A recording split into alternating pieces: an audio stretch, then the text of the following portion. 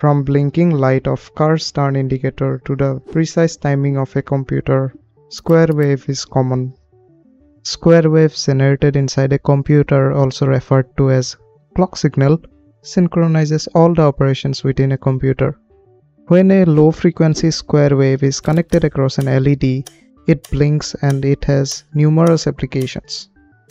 An astable multivibrator is a circuit that can produce square wave.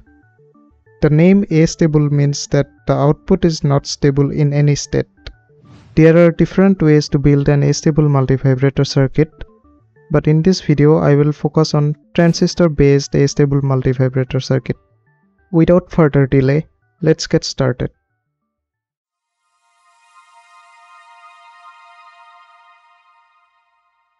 This is the circuit diagram of astable multivibrator. Please don't be scared if you don't have any idea the purpose of its component. We will understand it step by step in a minute. From observation, we see that the circuit consists of 4 resistors, 2 capacitors, and 2 transistors. Let's understand the purpose of the capacitor.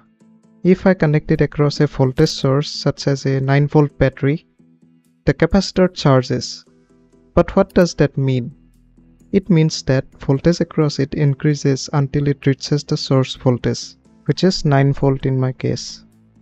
Here is a demonstration. As I connect the capacitor across the voltage source, the voltage across the capacitor V subscript C rises from 0 volts to 9 volts. We can say that the capacitor is charged. Now even if the voltage source is removed, voltage across the capacitor remains at the same level until you short the 2 leads of the capacitor using a conductor, which immediately discharges the capacitor. Next, let's try connecting a resistor in series with the capacitor and then connect it to the voltage source. This time, guess what? Voltage across the capacitor does not increase instantly, but takes time. After some time, the voltage across it reaches the supplied voltage, which is 9 volts. It takes time because the resistor resists the flow of current and slows down the voltage buildup across the capacitor. If you increase the resistance, the voltage buildup across the capacitor will be even slower. You can also increase capacitance of the capacitor to increase charging time. This time required by the capacitor to charge is essential for the working of the astable multivibrator circuit. The capacitor can also be discharged by using the same resistor. Just connect the resistor in parallel by shorting these 2 points. And as you can see, the voltage across the capacitor decreases slowly. One more thing you need to know is that a capacitor will charge up to the difference in voltage supplied between these 2 points.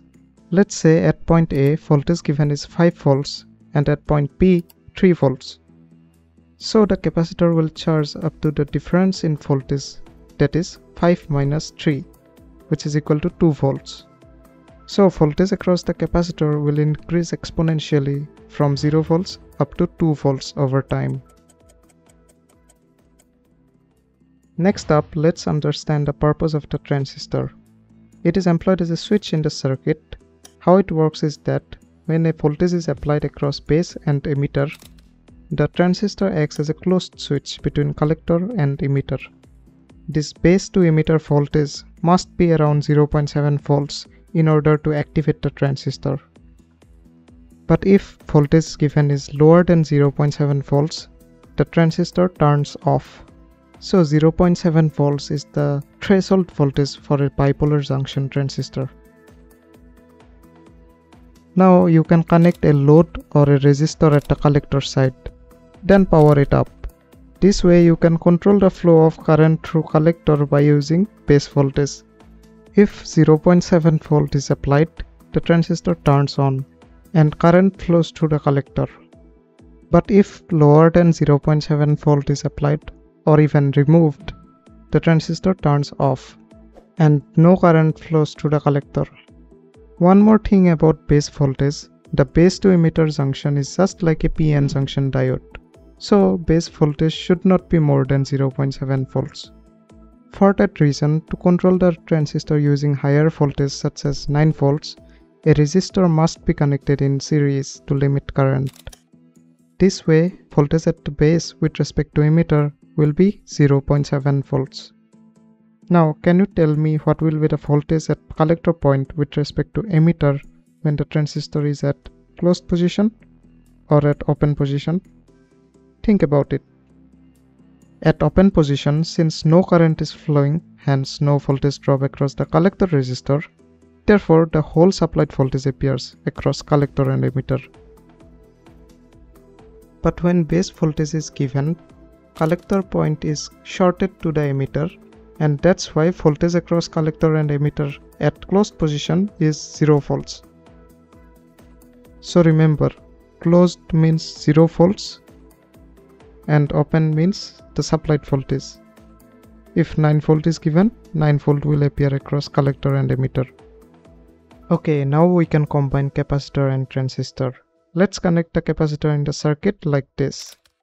You can notice that it forms an RC circuit that we previously discussed. The transistor immediately turns off after the capacitor is connected. Can you tell why? Yes, as you have guessed, voltage across the capacitor slowly increases from 0 volts. And the transistor turns off because voltage between base and emitter must be around 0.7 volts to turn it on. But as the capacitor charges and voltage across it reaches 0.7 volts, the transistor turns on. And that's how a simple timer can be made. Now that we have learned the fundamentals, let's jump to the Astable Multivibrator circuit. The circuit consists of two NPN transistors with collector resistors. To turn the transistors on, a base resistor is connected for each transistor, like this. Finally, connect a capacitor, one terminal at the collector of first transistor and the other terminal at the base of second transistor. Similarly, connect the second capacitor, one terminal at the collector and the other terminal at the base. Now power it up using a voltage source such as 9 volt battery. A square wave voltage will appear across collector and emitter of each transistor. Let's make the circuit on a breadboard. Connect each and every component as per the circuit diagram.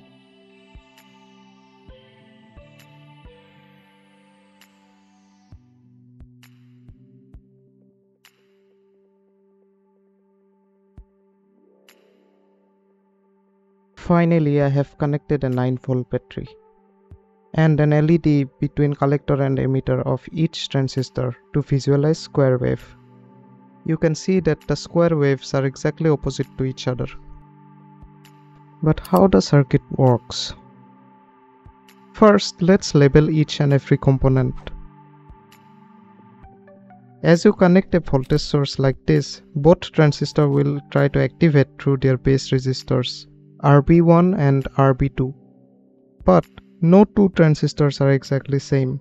One transistor will always activate faster than the other one. Let's assume Q1 gets activated first. This forms an RC circuit and the capacitor charges in this path. The voltage across the capacitor appears between base and emitter of the second transistor. Since voltage across a capacitor slowly rises from 0 volts, that's why Q2 remains open because voltage is below 0.7 volts. While C1 is charging in this path, C2 also gets charged through a different path. This capacitor will charge up to the supplied voltage VCC minus 0.7 volts.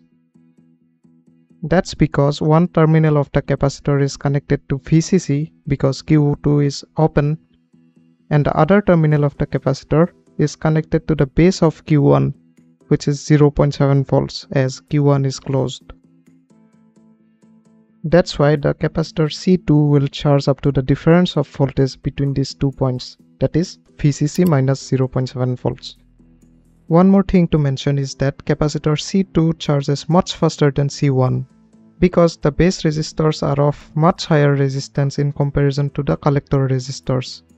As I have already told, Q2 remains off because C1 charges from 0 volts, and as it increases and reaches 0.7 volts, which is enough to activate a transistor, the transistor Q2 turns on.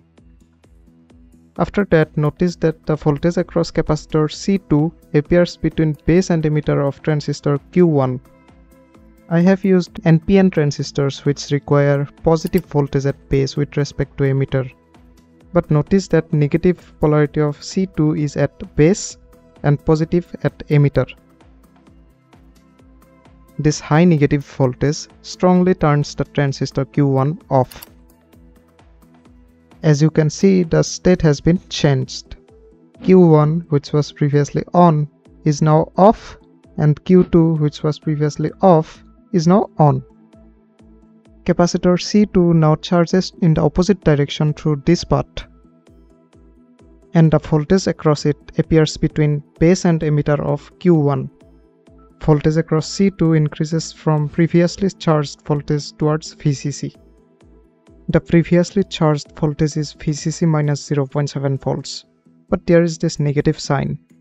That's because we are measuring voltage at base with respect to emitter, which is negative. The voltage across the capacitor C2 increases towards VCC, and as it reaches 0.7 volts, the transistor Q1 turns on. But while that was happening, C1 charges in this path. It charges up to VCC minus 0.7 volts, and it charges much faster than C2 because of low collector resistance. As voltage across C2 reaches 0.7 volts, Q1 turns on, and due to high negative voltage of C1, Q2 turns off immediately. As you can see, the state has changed again. Q1 is on, Q2 is off. We have come to the beginning state of the circuit.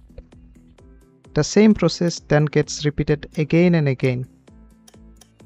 And that's how we get a square wave output between collector and emitter of each transistor that oscillates between 0 volts and VCC. This is how the waveform looks on the oscilloscope screen. The frequency of square wave output of the Astable multivibrator can be found by using this equation. What we can observe is that frequency depends on resistance of its base resistor and capacitance of its capacitor. Higher the value of base resistance or capacitance, lower will be the frequency of square wave output, and vice versa. You can try different values of resistor or capacitor to get different frequencies.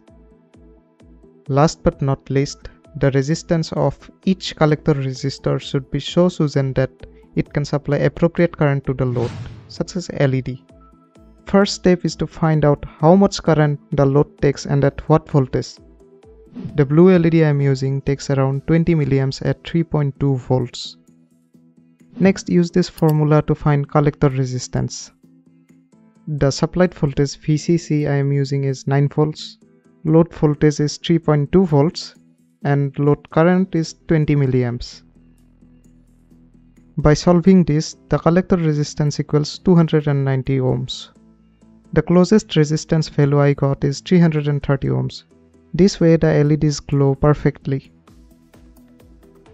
Videos like this take a lot of effort to make. Please support my channel by sharing this video to your friends, and also like and subscribe to my channel. Thank you so much for watching.